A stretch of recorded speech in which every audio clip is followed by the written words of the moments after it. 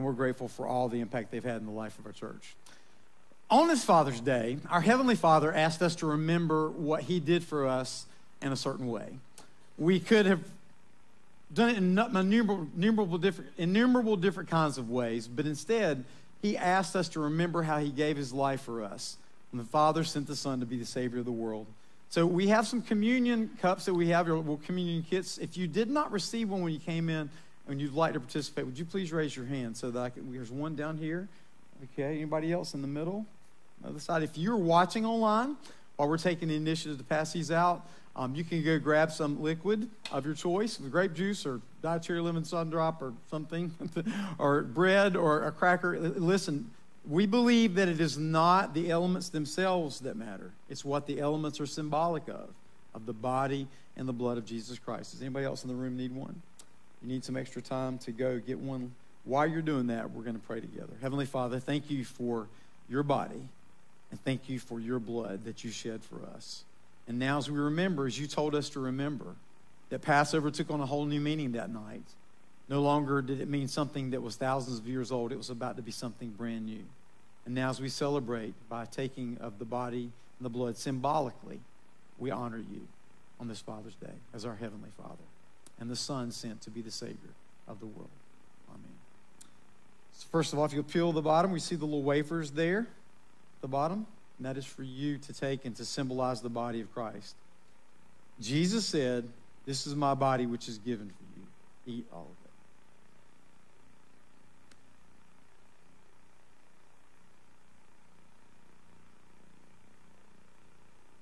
And then he took the cup. He said, "This is the new covenant, which is written in my blood, poured out for payment for your sins. Drink all of it." Thank you, Father. Thank you, Son. And thank you now for the Spirit who will speak to us as we listen to your word today. Please bless the one who teaches. Forgive him his sins, for there are many. We come today to see Jesus Christ and him only. And we pray in Jesus' name. Amen. Okay, so we're in a series called You Asked For It. And so we began this series with our children, and they gave us some great questions. As a matter of fact, it's still fine for you if you have a question that you'd like to pose. You can tell a staff member if you'd like to. You may want to choose to use the app, or you could use an envelope that's down between your seats, which are there for you to give if you want to give cash or check or something like that. But if you'd like to have a question that's answered, we promise to answer all the questions either on Sunday morning or through our Next Step podcast, which comes out every week with a new edition. So we want to make sure to answer the questions that you're asking. But here's one that's really curious. A 4th and 5th grade girl, one of our preteen girls, asked this question: why did God make Jesus a boy and not a girl? Why did God make Jesus a boy and not a girl? Now, here's the spiritual answer to that. Just because it was God's sovereignty and because he said so. Let's say amen and let's go home. No, but I think there's some really practical reasons that God has led me to share with you today as we think about how to honor God as our Heavenly Father, Jesus his Son, and our fathers on Father's Day. Here's the first thing I want you to note. In a world that recognizes something called gender dysphoria, this statement indicates that even preteen girls understand there's a difference between boys and girls, and that God made boys and that God made girls. And here's the second thing. A preteen asked this question. Somebody that's 9, 10, 11 years old. Sometimes when we get older, we get too smart for our own good. And we become manipulative with our questions. But the simplicity of this young girl's heart, I want to also answer as God has led me to answer today. You see, ultimately, men, God has made you to be two things. He's made you to be a tender lover, to start with. He has made you to be a tender lover. Now, if you don't understand what that means, understand this. How many of you have a wife whose favorite channel is the Hallmark Channel? All right? There's a reason Hallmark Channel is a big deal. This is Hallmark Channel guy. And you might laugh and you might scoff, but there's a reason that they're attracted to the handsome, tender lovers on the Hallmark Channel. Don't make that channel be the only place where she gets that.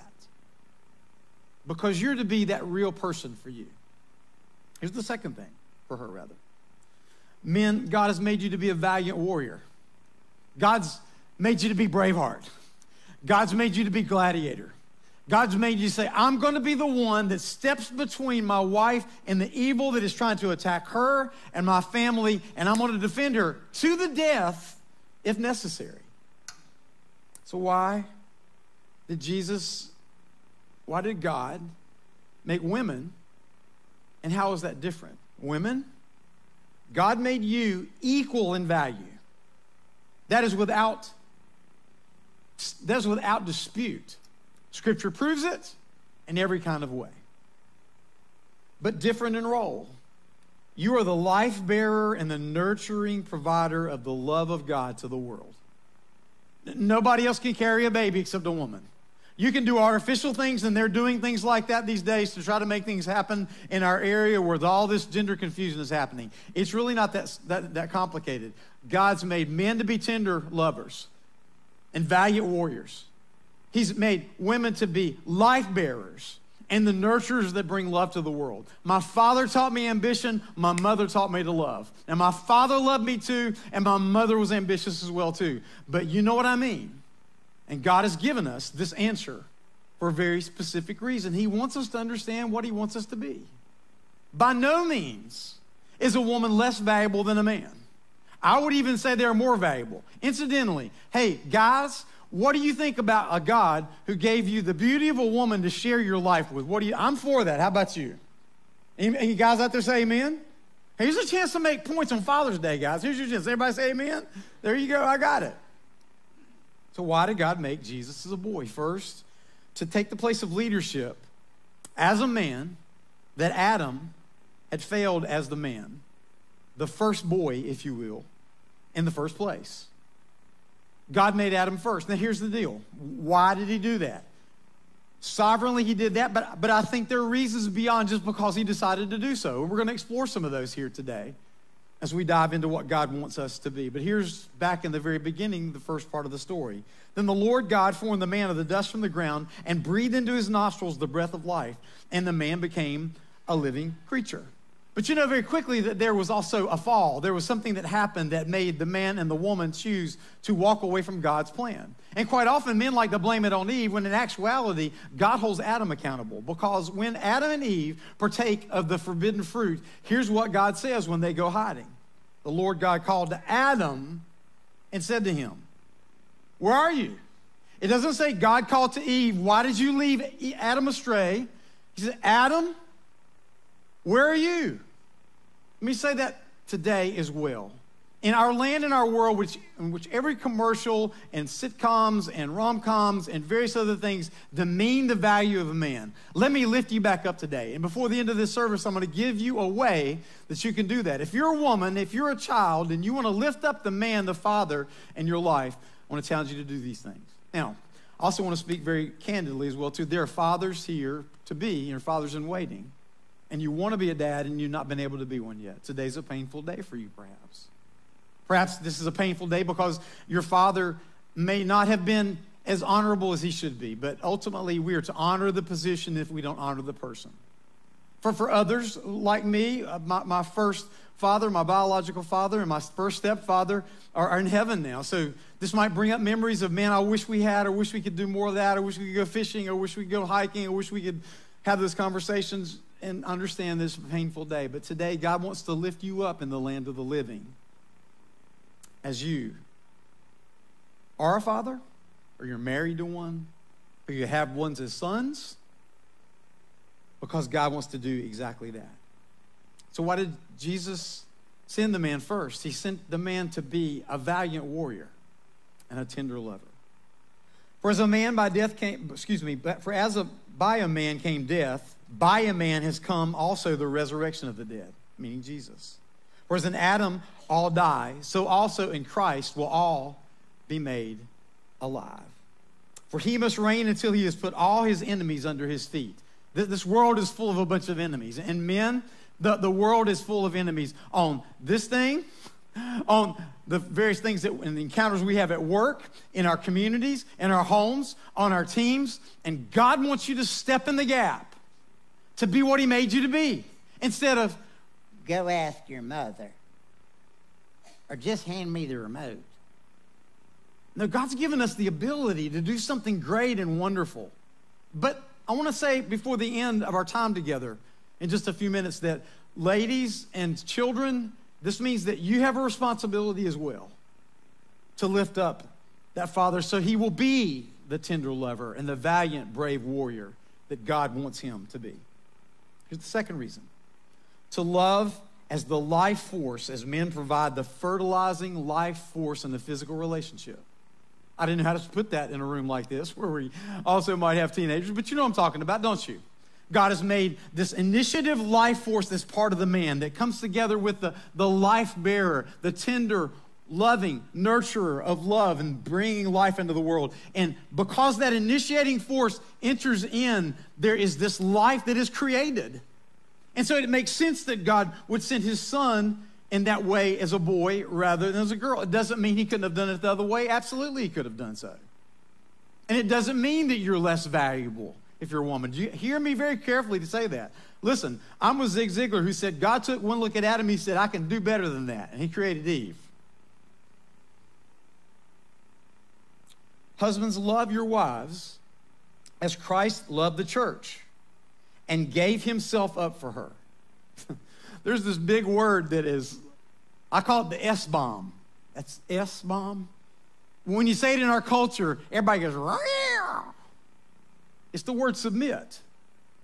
And the beginning words of this passage of Scripture begin this way. Now submit to one another out of reverence for Christ. God does say for a woman to be submissive to her husband.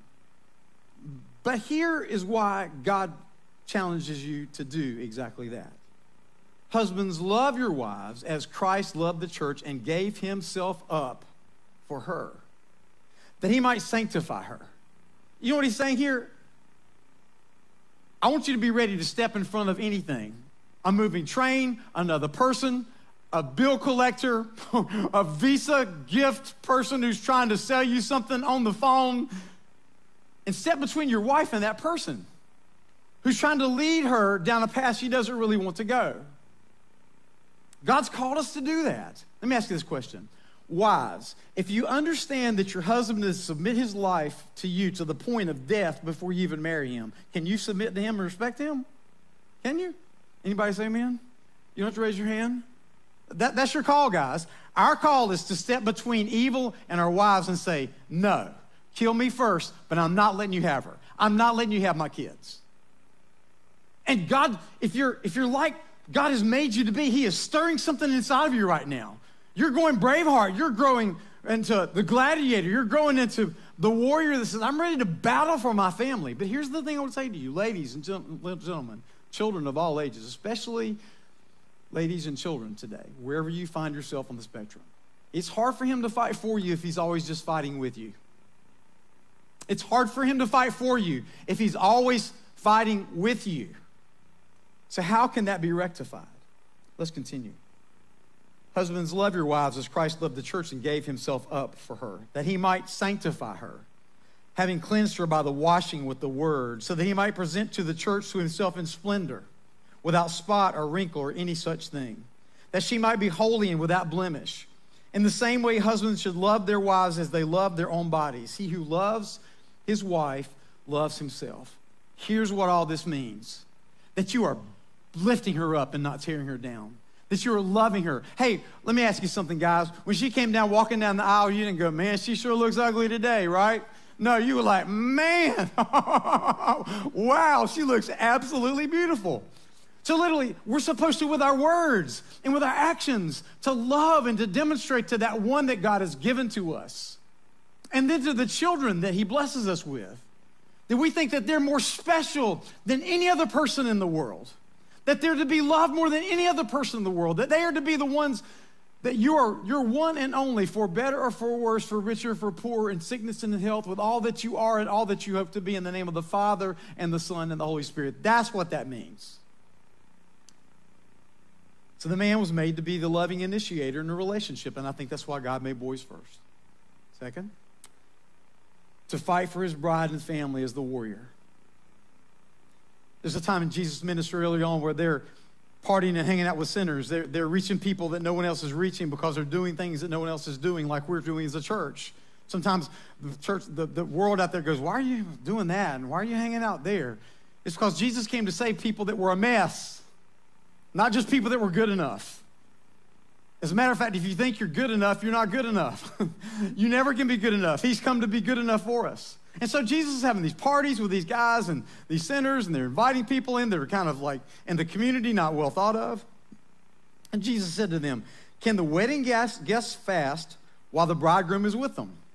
As long as they have the bridegroom with them, they cannot fast. He's like, listen, man, I'm here. Here's the other thing that's hard for men to understand. We are part of the church. The church is called the bride of Christ. One of the favorite pictures of God in Scripture, the bridegroom Jesus has come to save the bride. I understand, guys, it's me too. It's hard to imagine yourself to be part of being the bride. But ultimately what it means is that we are the receiver and the nurturers of the love of God. We get to receive that as men and as women. Quite often at the end of a wedding ceremony, sometimes, as a matter of fact, I can go around the room right here and point out some of the people that have officiated your wedding. When they're walking down the aisle and they've kissed the bride and the bride's kissed him back and they've done the little dip thing and I've stepped out of the way so that they don't mess up the picture and all that kind of stuff, and they're walking out, I'll say, now listen, you're invited now to a marriage supper. And this is a picture of what's going to happen in the end of time when the bride of Christ, the church, men, women, boys, and girls, children of all ages, from every nation, tribe, and tongue, are going to gather back together and to celebrate. A wedding is not just about how pretty is she, although she's always pretty. I've never seen an ugly bride, absolutely. There's not what somebody going to drop the petals down the aisle. Is the ring bearer going to drop the ring? What's it going to be? No, it's there to show the world the bridegroom has come to unite with the bride to save the bride. Grace be to you and peace from God our Father and Jesus Christ. Paul writes to a group of people in a little town called Galatia, who gave himself for our sins to deliver us from the present evil age, according to the will of God the Father, to whom be the glory forever and ever. Amen. Jesus came to be that warrior, and he did come as a man, and he came to die so that we might live, even as a husband gives up his life for his family on this Father's Day.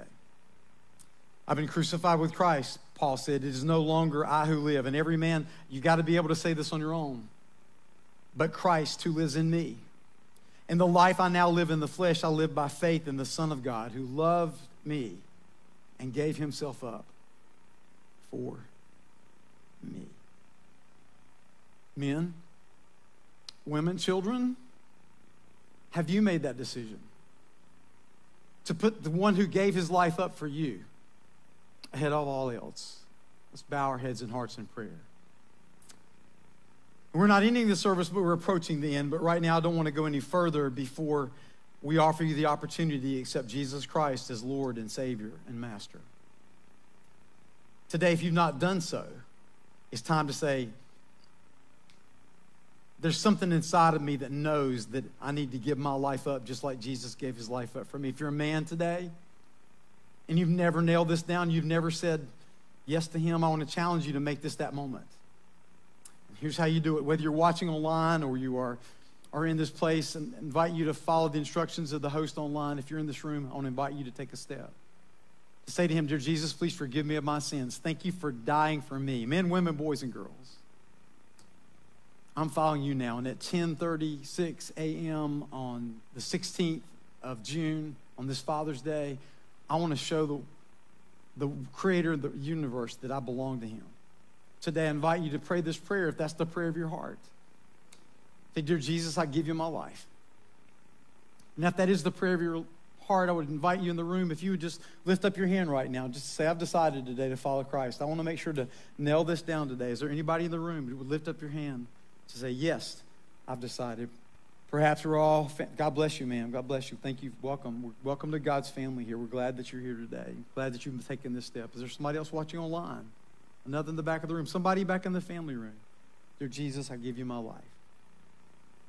Jesus, I give you my life. Thank you. Welcome to the family of God. Welcome to the family of God. So boys are designed to give up their lives for the girls as necessary. So what? Jesus made God to be loving and a warrior. He said, what am I supposed to be today? I'm supposed to be a loving warrior. I'm simplified it from 4 down to 2 at the end to save us. So now what? Receive Jesus as your personal Savior and follow the way of the tender warrior. So what does this mean for men and women? Men, be the loving warrior God made you to be. You say, I'm trying to figure it out. Good. Me too. And as we all are doing so, we can pray for one another and be there for one another and be accountable for one another and be men together, encouraging one another. Women and children of the loving warrior, respect him as God has appointed him to be your loving warrior. The one thing a woman can't live without is love. The one thing a man can't live without is respect. And he needs love and she needs respect too. Over the years, I've had the opportunity to be pastor for 21, 22 years, going on, working on, climbing, and continue to do what God wants me to do until he calls me to the finish line. And that's not yet. But I've preached about this before. I'm going to tell you, if you, as somebody that has a father you're either married to or a father that gave you life, if you begin to practice the words that we see, and what I'm about to give you right now, it's from a Psalm chapter 45, verses 2 through 4. It will revolutionize your home. He's supposed to sanctify you by telling you how beautiful you are and how wonderful you are and bringing out the best in you. But ladies and children, you're to do the same thing for him.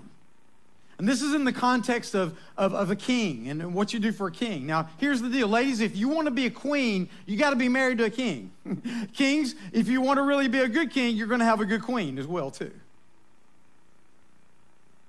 So I want to invite you to do something today. I want to invite the men that are fathers, if you would stand, or if you want to be fathers one day and you're not yet, just would you please stand?